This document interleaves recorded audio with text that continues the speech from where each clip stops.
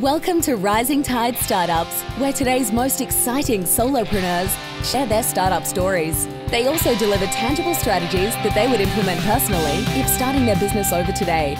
Each episode is a startup masterclass. Make sure you take notes. Take it away, Kevin. This is Kevin Pruitt with another episode of Rising Tide Startups, and my guest today is Mads Friis. Mads, thank you for joining us on Rising Tide. Kevin, thank you so much for having me on. He's calling. He's the second person that's connected to Denmark that we've had in 3 years on the podcast. But actually, he's the real deal. The first one was a transplant to Denmark. So actually, we have the first Dane on Rising Tide Startups. So thanks again. And he's transplanted himself to the Dominican Republic right now. So he's enjoying some fun in the sun and hoping there's no hurricanes coming through that part of the world right now. But Mads, share a little bit with our audience about who you are and give some background. Sure. So I grew up in Denmark, but I always loved to travel. I didn't have the means when I was young, but as soon as I became an adult and had the possibility to travel more, that's been high on my priority. Always been interested in human psychology. What is it that drives us? Like, why are some people happy and other people are not? We're living better than kings and queens, right? If you look at it objectively. So I'm super fascinated about what is that gives us like the spark and the joy. So quick bio, like I studied psychology and business at Copenhagen Business School and at Harvard. I have worked as a management consultant. I've started different companies. I'm a partner in something called KRING, where we build different ventures. So we're basically a startup factory. And then I run Growth Island, which is a podcast where I interview people on how to be the best version of yourself. And I do workshops on both habits and something called Nordic biohacking. And then I love learning from new people. So really excited about being here on the show. We love having you. And I mean, the biggest risk that a podcaster like myself can take is to invite another podcaster on as a guest, because I mean, I've listened to some of your shows. You do a great job on your podcast, and there are so many directions that we can head, but let's just really start. Let's go back to, say, university, when you were finishing your education and you were kind of thinking, okay, now what's next? Did you just step into the business world, step into business consulting? What was that pathway? Yeah. So actually starts as a kid, I was extremely curious. I drove my parents nuts by taking all the electronics apart and trying to build new things. I was selling peaches, I think it's called, outside of our house when I was like 5 years old, yelling at people like, hey, come buy stuff. So that curiosity, like after business school, I was like, where can I learn a lot? And where can I get exposed to many different things? And I had found that management consultant was a place where if you had a short attention span, you would like work 3 to 6 months on one project really intensely, kind of like when you were playing or like you felt like a team because you were like, you had hard deadlines and so on. And then you could shift on to the new project. And that made me really excited to be able to work with smart people and work on different projects. I love the way you described that. I mean, so many people talk about kind of the shiny object syndrome and the attention span of maybe a gnat, yes. But I think that's almost a quality that an entrepreneur has to have, that you try so many different things and you're interested in, especially if you really are focusing on the startup phase of a business. I mean, most of us like to start things, but we don't want to maintain them. We want to go on to the next thing. So is that kind of your pathway as well? So yeah, sadly, I have to say yes. What gives me the most joy is starting new things. That's also why I moved into becoming a partner at a venture studio, where we are building new companies from the ground. Mm-hmm. So I get to be part of coming up with new ideas, testing them out, figuring out what works and what doesn't work, and then find entrepreneurs to become part of these teams and we put investment into it. So that fits my personality extremely well, that I can work on creating several new businesses, have the fortune of being involved with that with smart people, and then get to the next project a little while after. And that's also with Growth Island, is like I get to learn new things all the time because I interview like doctors, scientists, psychologists, different experts on like what is it that ticks and what makes you happy or what makes you perform really well. So yeah, I think it's also learning like what ticks you, like as an entrepreneur. Many entrepreneurs potentially don't want to be entrepreneurs because there's too much of like the same stuff they have to go again and again, right? But they want to start new businesses.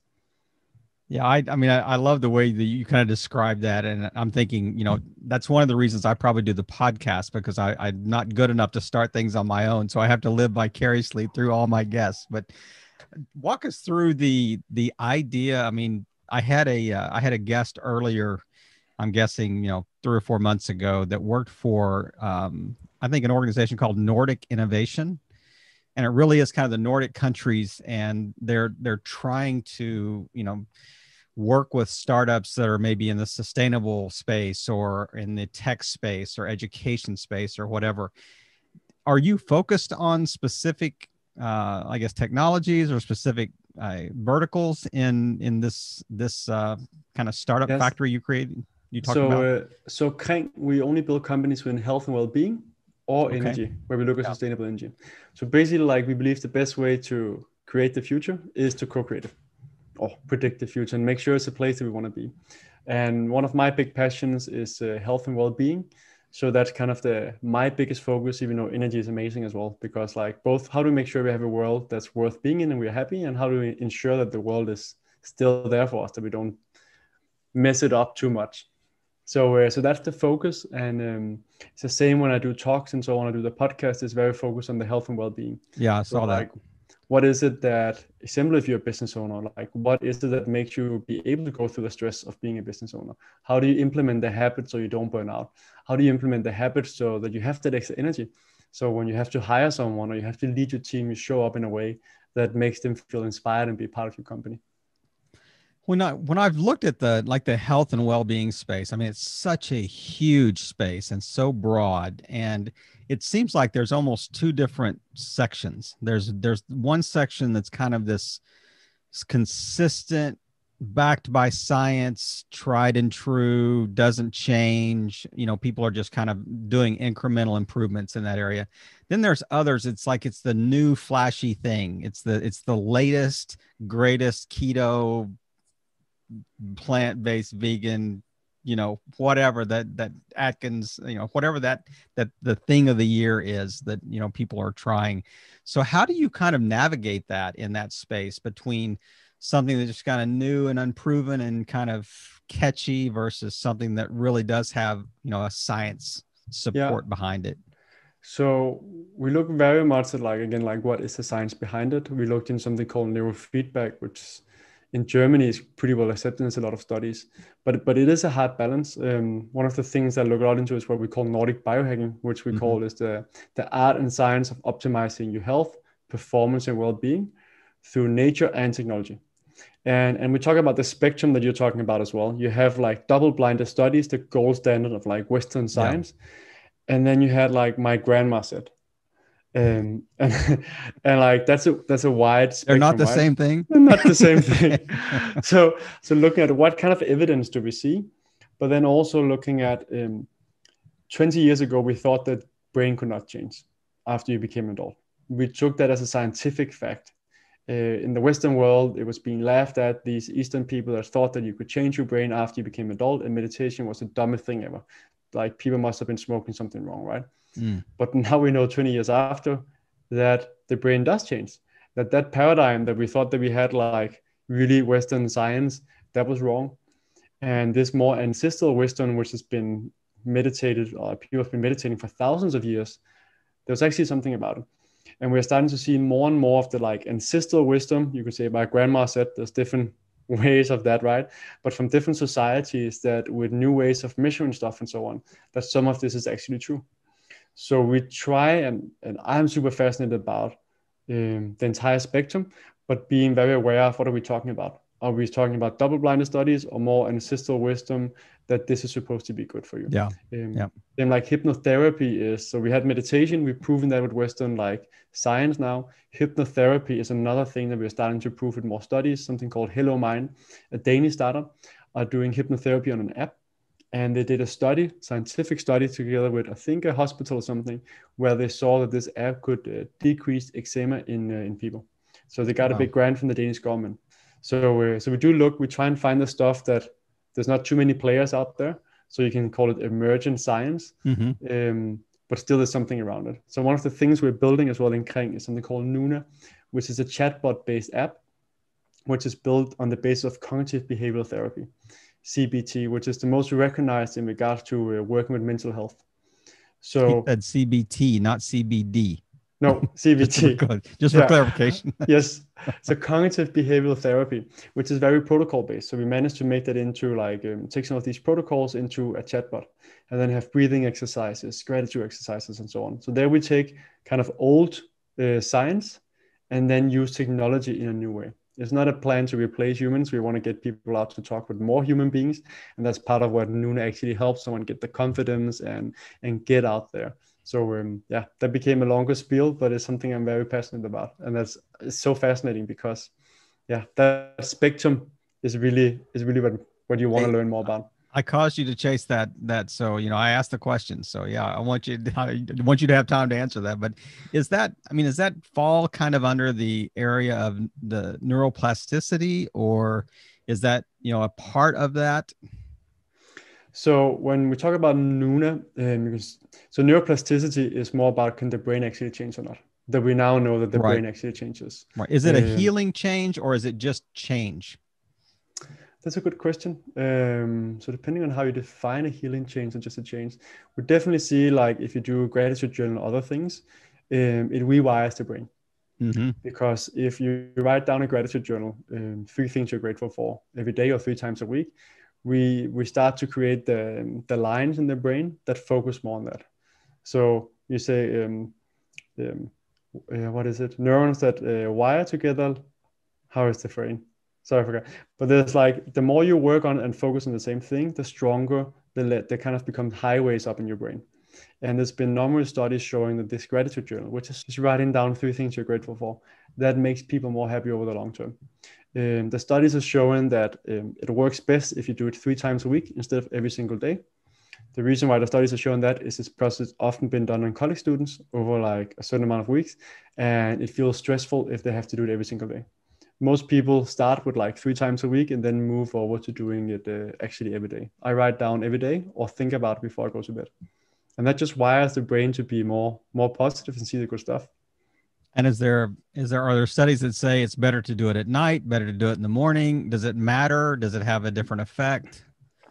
So the only studies I've seen says that it's more about the frequency. That's the importance, more than the timing of the day. Okay. So I do it at evening time. It's also a really good thing for improving your sleep, simply because if you have a stressful day, it's a way to wind down. Whether you do breathing before or some kind of meditation or gratitude journal, that's just helpful for the sleep. Mm-hmm. I often do it in the morning as well when I meditate.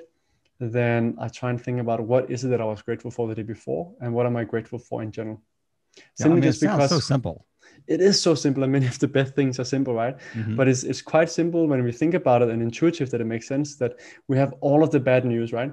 So we know that media has around, 10 bad news to every positive news, right? Yeah. So we see so much of how the world, like what's wrong in the world. So it's very intuitive that we start thinking that there's more wrong with the world, where there's so much good in the world as well. And human beings are not made to be happy. We're made to survive. So our brains are also more wired for looking for what's wrong instead of what's wrong. So we have to kind of take our human flaws and biases and actually do something about it. And especially as an entrepreneur. As an entrepreneur, there's like, I've hardly ever met any founder who don't always have something burning, right? You might have a few months where things are not burning. But like the more success you get, the more employees you get, the more problems come, right? Yeah. So you need to be able to have that, seeing the good side. And I think that's also what characterizes a lot of entrepreneurs that are successful. Some might be a little bit too optimistic. We see everything as a possibility, and that's why we keep going despite of all the challenges. Yep. There's a famous saying that says, when you're a hammer, everything looks like a nail. Yes. It is so true that so let's drill down a little bit in the kind of from the business side of things. I mean, so sure, you can make the case that this is good for you, but what are the economics to this space? I mean, it has to have positive revenue. So what's the spend pattern of people? I mean, we can say, yeah, it's great, but I'm not willing to spend money on it. I mean, is there a demand? Is there a financial demand for these services? So if we're talking about Nuna specifically, we see that services like Calm and Headspace have become unicorns, meaning the valuation is more than $1 billion. Wow. And it's just meditation. It's Yeah, I was gonna basically say just these are apps. this is not rocket science here. This is No. brand new stuff. This is just a yeah. Go ahead. So there's definitely like a possibility for making the financial case as well. Nuna is still in its early days. We just introduced payment the other day, which is fairly cheap. Depends on where you look at it. It's going to be like the $5-10 a month. So something that's affordable, where you kind of think about it. Do I rather buy a cup of coffee, or should I actually invest in my mental health? Yeah, staying on top of the game. So most of these services are super cheap, so that everyone can, or most people can afford it. Right. And it's, I mean, especially if it's a fairly simple process or simple app or whatever. I mean, did you start with like a freemium model, or did you So try to onboard users and then say, okay, you can buy like in-app purchases type thing? So what are you purchasing? Are you purchasing different courses? Are you purchasing different music? I mean, what is it that you buy within the app itself? Yeah, so Nuna has we started the first 2,000 users where it was just free, all of the features. Now we still have several free features, but for example, better access to gratitude journal and remembering some of the tools and so on, access to more tools. That's the stuff that you pay for. So anyone can kind of test it out, see, does this suck? Like, this is really bad. I was like, hey, this is actually pretty awesome. I like this. And then you can continue, like you want to continue using it and you pay for the premium. Like many services works. Like you show the user that something actually works for them first. Right. And then if they want to continue using it, it's also fair to, well, the company has to survive somewhere, some way, right? And if you're not paying, you are the product. I think that's a pretty important thing to remember as well. But many services, they leave some of the stuff for free, but someone has to pay for it. And if no one is paying, then you're the product. And I think that's something pretty important to be aware of as well when you choose services. So are you trying to go head to head with like Calm and Headspace, or is a differentiation like yeah, we just kind of saw what was a gap in their model and we tried to fill this? I mean, was it almost like I guess my question is, was it almost like a reaction to what was not working well in those apps, or was it just completely independent? So actually started several years ago when I was talking to an investor who wanted me to start a new company. And he was like, what would you start? And I was like, I love to talk. I'm not a big writer. So I was like, when the technology is mature enough so you can just ask questions like health questions, like what is really true about the different vitamins, eating different things and so on, and get that knowledge a bit better. And then also the mental part. And then in KRING, when we were looking at building new companies, we were like, hey, it's easy to start just with technology or just with the writing. We're getting speech on Nuna quite soon as well, but we started with just being able to write because it's easier to start with, and just focusing on psychology and just focusing on CBT, and then adding more of the different approaches within psychotherapy, positive psychology, Gestalt, many of the different ones. So in that way, we kind of started and saw like we just need to have a solution out there for more people. And it wasn't really looking that much at Calm or Headspace. It was more like, how can we help people have more conversations and reflect on their life? And often the problem is someone is just sitting at home, everything crashes. You can't get a psychology time in Denmark. Sometimes it takes 6 or 8 weeks. So like, how can you get a little bit of relief on how can we also train the brain so that we again look at the positive, not only looking at the positive, but also solve our problems. Right. So that's kind of the approach to how we thought about it. So I'm gonna shift gears a little bit here. You mentioned earlier in the podcast about the like Nordic biohacking. So I was looking at I think one of your sites earlier today, and there was something that I didn't have time to follow up on, but it said something like NH1 or N1 or N greater than 1 or whatever. What exactly is that? Yes, that's kind of the big one of the main cornerstones of biohacking is N equals 1. So that means, again, going back to, we look at double-blinded studies, but the wonderful thing when you look at the studies is there's outliers, right? We often just remove them and say like, it doesn't matter. Right. So you want to make sure that you try the stuff that is like double-blinded studies, try them first and see like, is it working for you or not? So the big focus is also like the 80-20. So like, how do we get 80% of the result with 20% of the effort, same as an entrepreneur does all the time.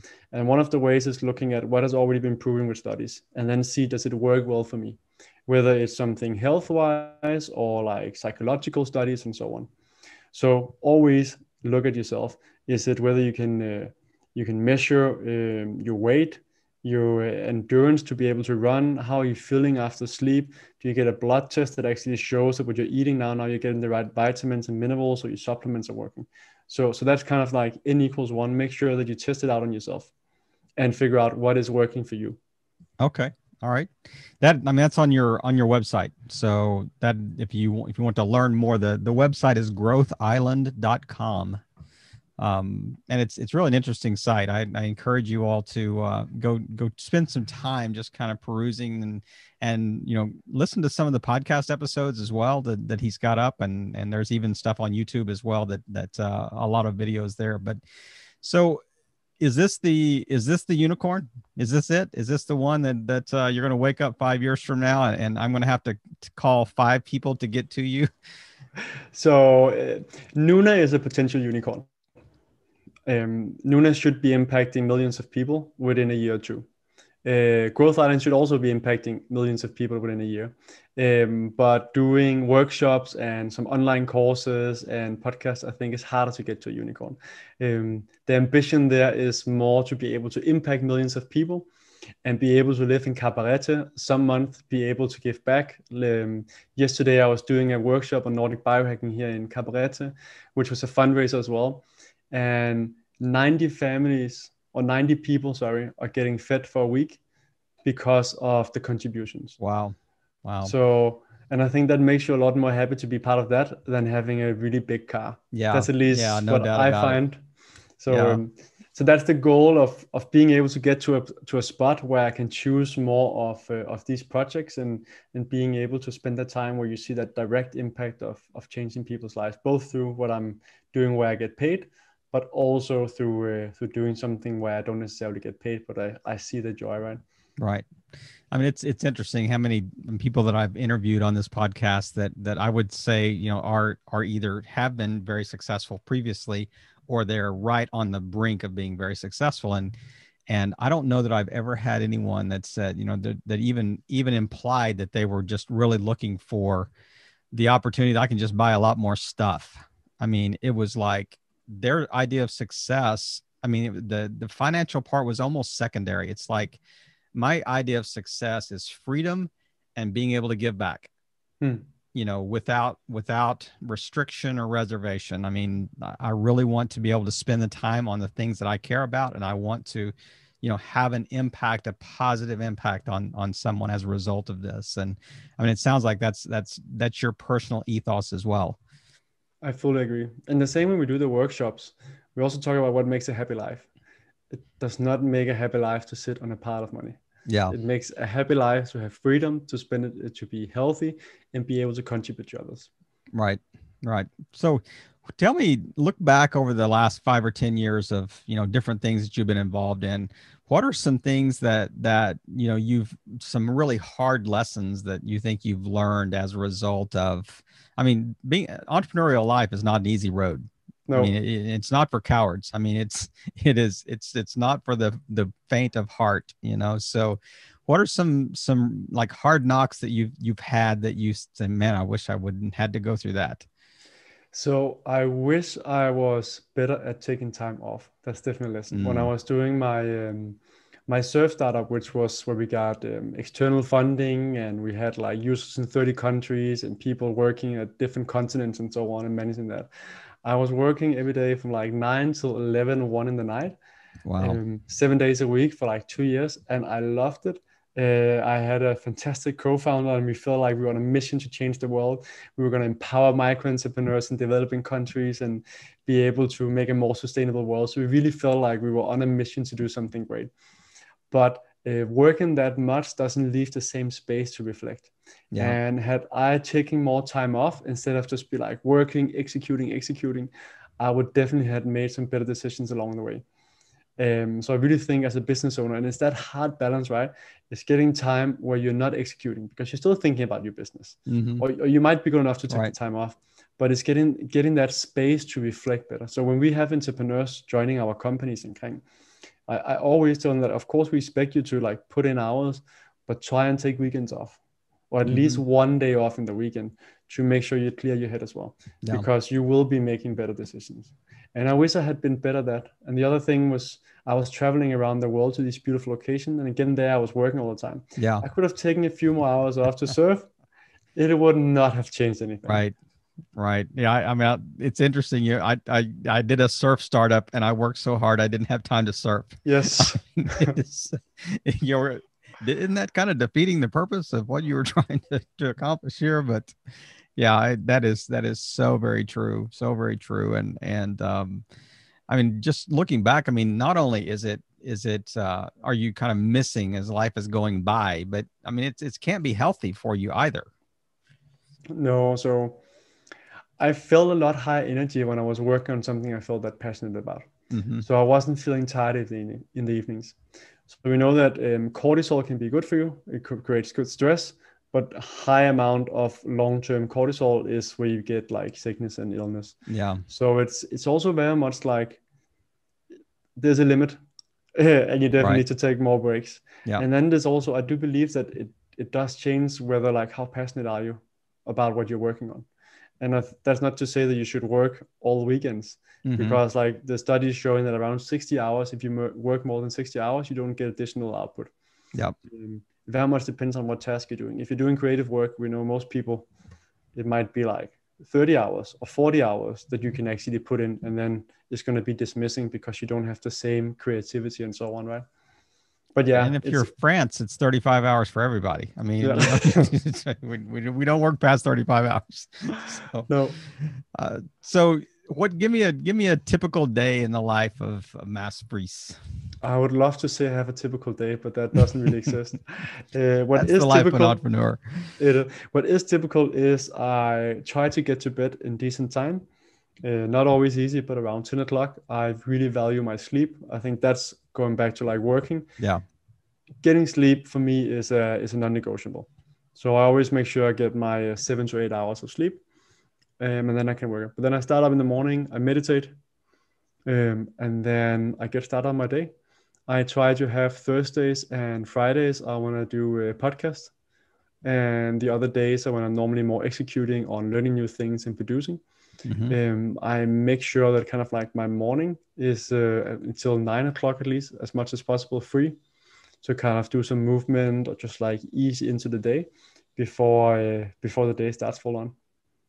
So do you have like other productivity tips that like how to manage work well? Don't multitask, don't check email before 11 a.m.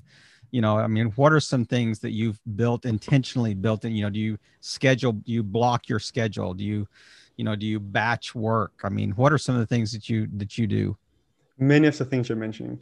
So I just read your bio. I stole all those. So yeah, that's right. But I schedule quite religiously my calendar. I don't always follow it, but that I know like what do I set out to do for the week. But then I look at, can I actually get it done? I think it's a typical mistake that many people do. They schedule too many things, or like they plan to do too many things, but if they put it into a calendar, they will see it would be impossible. And then they end up suddenly not having prioritized the most important things. So I do that normally Sunday or Friday, that I kind of prioritize, and then I do again Monday, that something else come in. So I make sure that the things that are most important are the ones that are getting the attention. I do the same thing as like, I put my phone on flight mode when I go to bed, and I don't turn it off before I meditate, so that I'm fully ready just to take it on. When I was a management consultant, I used to wake up as the first thing and I look at my phone. That's not the way to get the brain and everything started, and not the best way to solve challenges. And that's also why many people are burning out. Right. So you can work a high load if you prioritize and take care of yourself as well. Sleep, exercise, food, and so on. But going back to, again, productivity tips. I have something called Iris on my computer, which changes the light spectrum. So it's not as hard for the eyes, and which is really good for the evening, meaning you get better sleep. I then also has that it comes down with a break after 25 minutes. The Pomodoro technique, 25 minutes. Love those, the tomato timer. Yeah, that's right. Exactly. I do a little stretching. I don't always do 5 minutes, but I do something, and sometimes I also just like click it away, but I try to take it. I make sure I try to schedule that I have until 11 or 12. I don't have meetings because those are the more productive hours for me to focus on stuff. Yes. Yep. And then later in the day, I try to have more of the meetings. I think that's really like managing your energy and not only managing your time, that focusing on what activities make sense. And that's sometimes hard for the team. I don't check my email all the time, the whole notification thing. We know that London University, there was a study showing that you lose 10 IQ points if you are multitasking. Someone that smokes weed loses 4. So the person sitting and multitasking is less effective, and thinking they're so busy and so productive are much less effective than the homie sitting next door, smoking some weed and focusing on one task. It's the same as not sleeping 36 hours as well. That is like, so one multitasker equals 2.5 people smoking weed. Yes. That is, I can vouch for the multitasking side of things. I certainly, it's amazing that you just kind of get lost. And it's like the old saying that says, you know, you are a master of none. You know, you're not a master of anything. You're a jack of all trades, but you're a master of none. So you're not doing anything well. You're just trying to kind of muddle through. But I mean, I love the idea of just thinking. I mean, I was thinking about kind of the blue light, you know, issue, like right before you go to bed. And actually, I was going to ask you about that, and you mentioned it, you know, just a second ago. And do you kind of try to shut down screens an hour before you go to bed? Do you? I mean, it's probably in intention, but it doesn't happen all the time.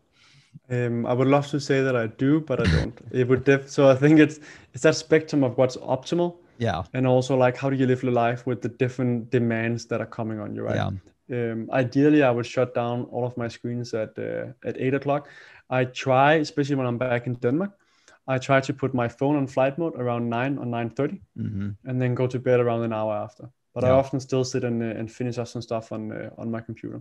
But I do have that change of light, and my light bulbs at home are also more the red spectrum, meaning that it induces a better sleep. So we do know from many studies. I try to be very intentional. Yeah, some people. I mean, it's not just like accidentally walking through life. I mean, there's a real intent behind things. So, I mean, I would guess that, you know, you even maybe take a minimalist approach to furniture. You use a standing desk. I mean, what are some other things that you may, I mean, I would think even your wardrobe, probably you try to keep it pretty simple, so you don't have to even think did through you that. talk to my girlfriend before? No. Or, just thinking through the profile. That's right. Yeah, but very true. I have many black t-shirts. Exactly. A few white t-shirts. Steve Jobs influence there, I think, or something. I don't have the turtlenecks, but that's right. I try to keep my life very simple. I tried once if I could have only 100 things. I found out that didn't work that well with having socks and underwear. That's something you wouldn't have much else. Yeah. But yeah, I have standing desk. I make sure that I have a yoga mat as well, so I can do different things. I wake up and I have often lemon and salt, lion's mane, which is like mushroom tea. Yeah. I don't drink coffee. I should potentially get started on it, but I don't like addictions. So see a lot of people being addicted, but the studies in general are showing that coffee can be really good. So I'm not saying that you shouldn't drink your coffee.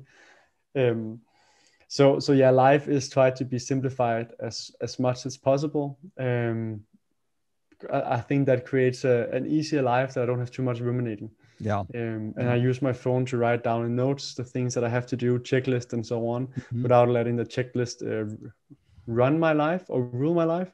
I think it really helps for productive space. So I've got a couple of quick questions here that I kind of want to close with. One is from a productivity standpoint, like, you know, I've heard studies that talk about if you have more than 3 to-do items, then you have 3 priorities in the day, then you don't have anything that's a priority. So how do you incorporate that? Is that, I mean, do you kind of live by that same mantra?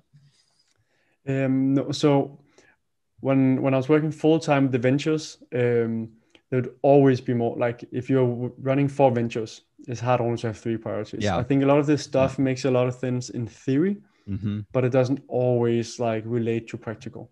I do believe there's something about that I focus on a few things that are the most important, and then I have all these smaller to-dos, right? Right. And whether it's always three or whether it's only one, I definitely try to have like, this is the main thing. These are all the small tests that has to be done. And then I try to do like the main thing in the morning. Yep. Or if there's something that's like, this is just something that's really important to get done today, it's going to take me 5 minutes. I do them quickly, but I want to use my energy when it's best on the tasks that are most important. But we also know like such a small thing that if you have a to-do list, if you have things that you've already done, you get more momentum to do in the next. So sometimes having the things that you had to do the day before, having them on because you look like you're more done. Yeah. And the same thing when you're selling, we know with like get a 10th coffee for free, that one of them is already pinched in. Several studies have shown that people will be more likely to come in. So I try to use those small cognitive biases to help myself have something that I already accomplished, so that I feel like I'm having some momentum. I mean, it's like cognitive momentum. I mean, it's like it's like you've persuaded your brain that you're actually in motion, you know. And I mean, there's a scientific principle that said a body in motion is, you know, will stay in motion until it's stopped. And it's easier to get something moving that is already, you know, in that process. I'm really curious about your approach to social media. So I'm, you know, it's easy for me to sit back and try to, you know, guess your whole life spectrum, you know, just based on our Zoom chat here. But I would venture to guess you've been doing well so far. So about 8 out of 10. That's right.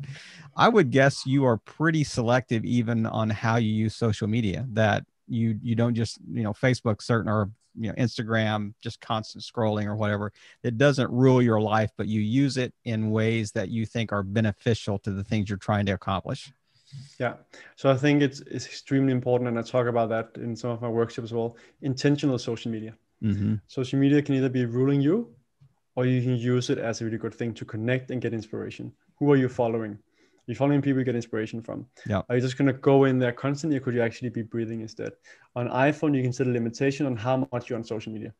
So 10 minutes, for example, I put that on several of Instagram and so on. So I really try to use it intentionally. I use it very much for business purpose. Yeah, I would think that is one of my big channels that people see. To be honest, I would probably prefer not having to use it. It's one of the things that I often discuss with it's friends. like a necessary evil. Yeah. Because I use it more than I would want to, but it's a way to share and also get more stuff out about the podcast. But otherwise, I try to be like 3 to 4 times a day that I check in. Not always that hits, but I try only having a few check-ins, and then engage with people that I appreciate. So they also show up in my feed, and using that intentional way. And I found Instagram is very easy to see stories and just send like some kind of emoji. And we all like to be seen. I like to be seen as well, like when my friend sends it. So yeah, I think a lot about that.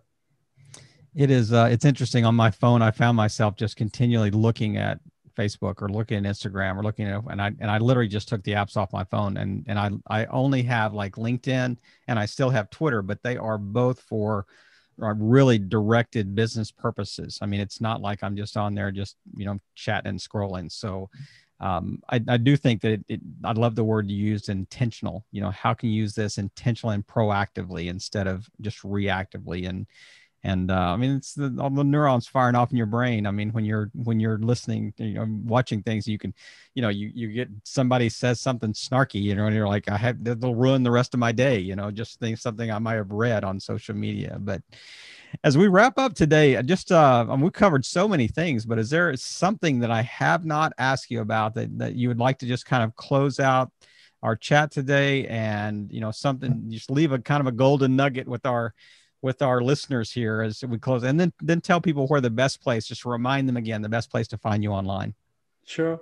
So I think the basics are actually the most important. Like I love going deep with like technology and like the cutting edge stuff, which is part of the podcast, but like, don't beat yourself too much up, especially as an entrepreneur. Like there's enough challenges out there.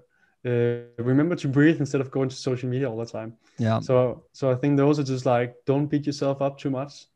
And then remember to do some deep breathing and other stuff that kind of calms you down and that you're focused.